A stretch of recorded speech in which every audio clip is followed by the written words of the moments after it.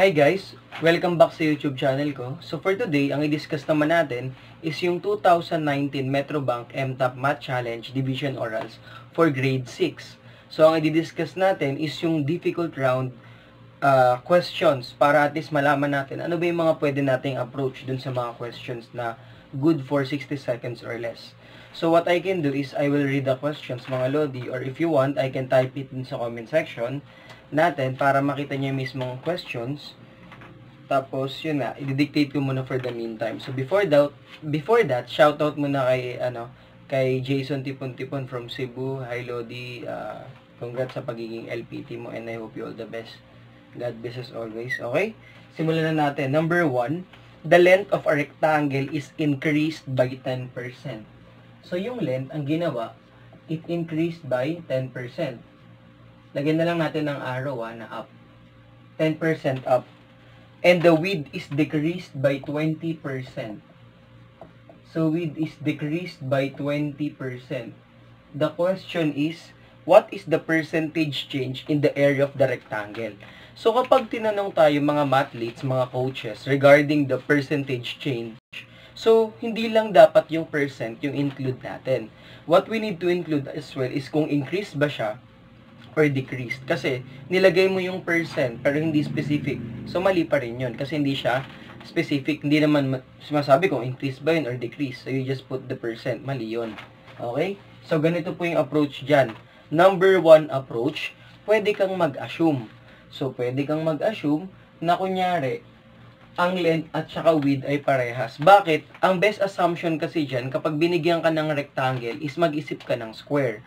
Kasi a square is a rectangle, mga lodi. So, ang pwede mong gawin dyan, mag-isip ka ng length. Let's say yung length natin is equal to 10.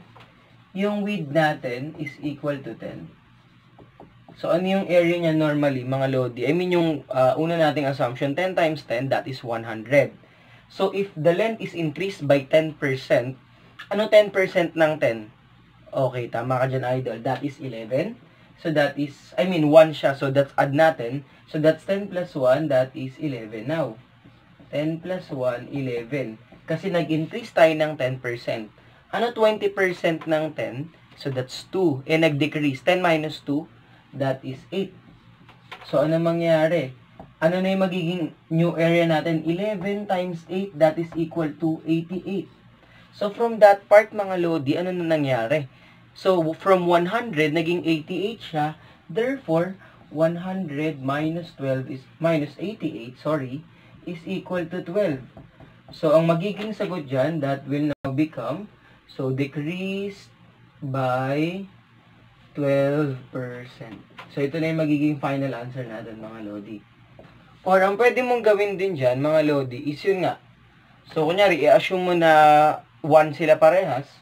So, ang ginagawa ko kasi minsan dyan, kapag length and width, so ginagawa ko siyang 1. So, magiging, kung increase by 10% yung 1, 1.1. Times, kapag decreased by 20%, so that is 0.8. Kapag minultiply mo, that is 0.88.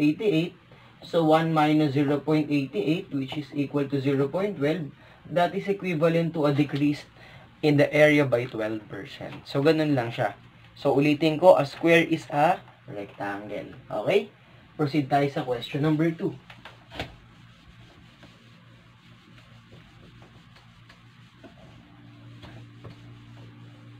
Question number 2. A wire 80 centimeters in length. So, for number 2, meron daw tayong wire na 80 centimeters yung length is cut into 2 parts in the ratio 3:1. Ang hinahanap, each part is bent to form a square. What is the total area of the 2 squares? So, ganito lang yan, mga lodi. Ang first step, you have to analyze. You have to find the partitions. So, ang gagawin natin, hanapin natin yung mga parts natin na kung saan yung 80, i-divide natin in the ratio 3:1. So, ang gawin lang natin dito, i-add lang natin siya, 3 plus 1, that's 4.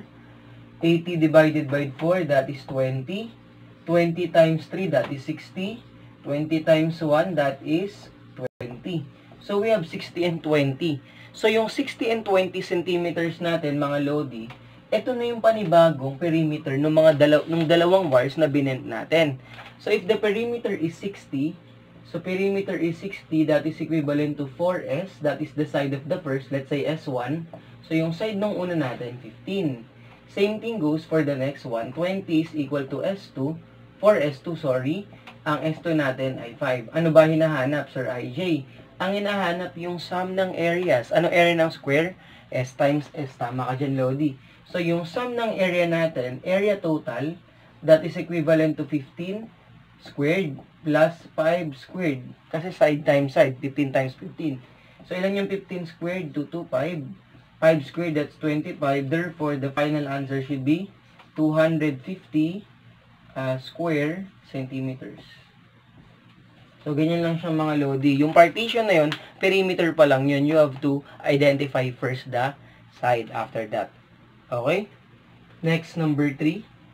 If you can read 2.5 pages per minute, so 2.5 pages per minute,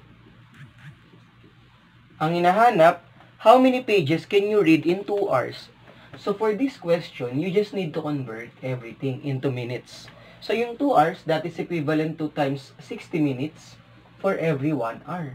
So, that is around 100. So, that is equal to 120 minutes. Ang sinabi, 2.5 pages per minute. So, just multiply. So, that will now be 2.5 pages per minute times 120 minutes. Kaya mapapansin nyo, the minutes will be cancelled. Kasi nga, ang hinahanap natin is pages. 120 times 2.5. So, that is 300 pages.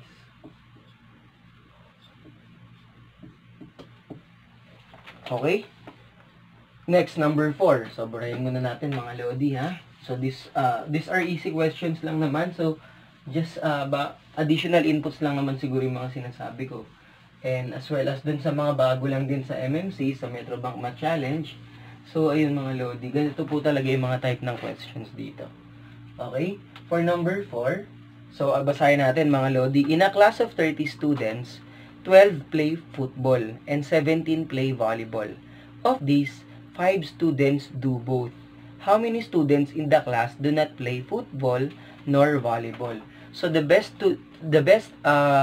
diagram that can answer this is using Venn diagram.